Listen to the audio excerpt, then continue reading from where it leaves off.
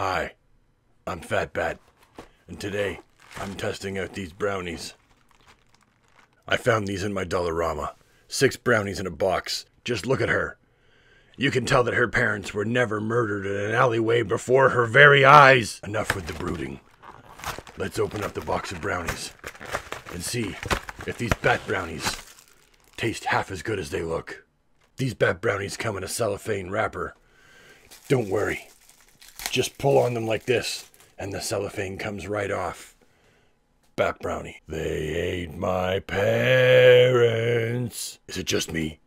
Or do these brownies look more like butterflies? Anyway, less talky, more bitey.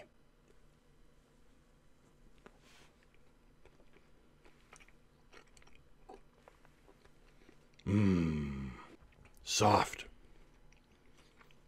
With the right amount of chewiness.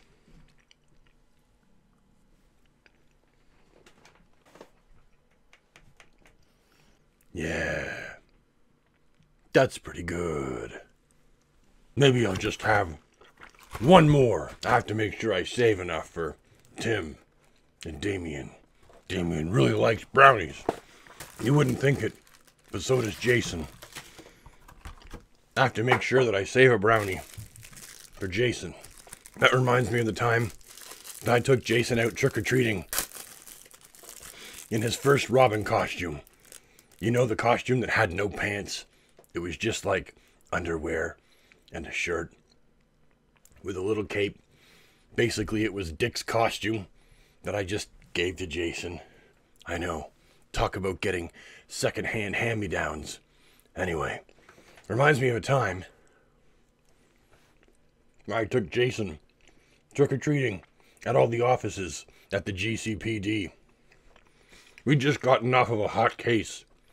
Or rather, a cold case with Mr. Freeze, although the case hadn't ran cold.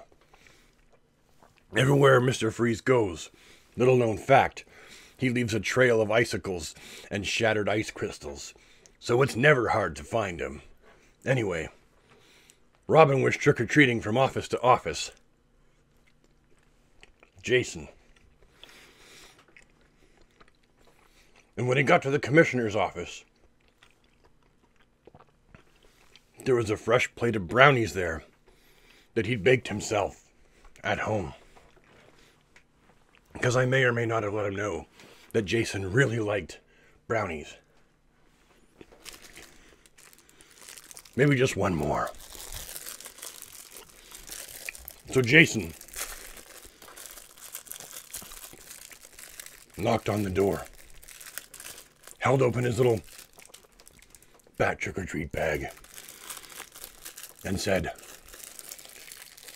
"Trick-or-treat, smell my feet, give me something good to eat." To which Commissioner Gordon looked altogether excited, enthralled, and also a little bit horrified. You have to keep in mind, this is the same boy in the bright green, yellow, and red costume that he'd seen feed countless goons their teeth. I mean, literally feed them their teeth.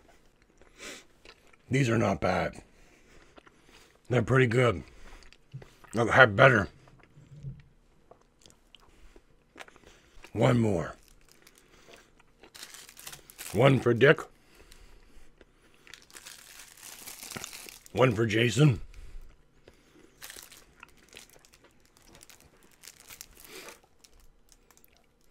We won't tell Tim that we had brownies. Shh, it'll be our little secret. Anyway, he was so excited.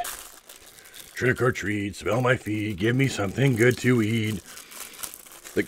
The commissioner, Jim I call him, just dumped the entire tray of brownies right into his entire bat trick-or-treating pillowcase. The whole thing, not just the brownies. The whole tray. The metal tray, the parchment paper, the brownies, all went in the pillowcase. This is pretty good. If you had a bat computer, you'd be able to get my fingerprints out of the chocolate, because the chocolate's kind of soft. I have to wash it down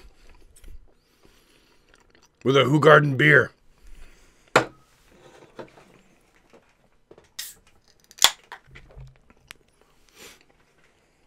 Original Belgian wheat beer. Hoegaarden beer. It has a fantastic, almost citrusy and nutty flavor.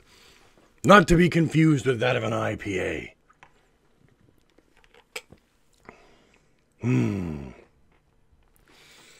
That's fantastic brewing right there. Okay, well, you know what? We'll just make sure that we save Jason's brownie.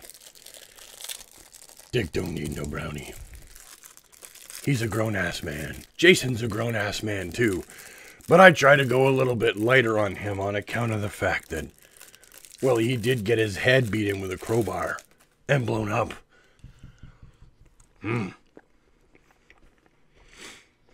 That is a good-ass brownie. Let me just call Jason down. Jason!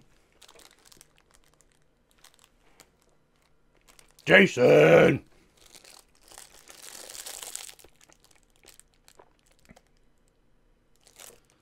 Well, I'll just get it ready for him. It'll be ready for him when he comes down. Jason! I have a brownie for you.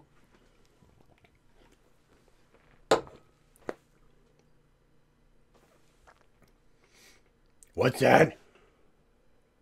You don't want the brownie? Eat the brownie myself? Are you sure? Because I can have it for you. And I don't have to eat the brownie. Oh shit.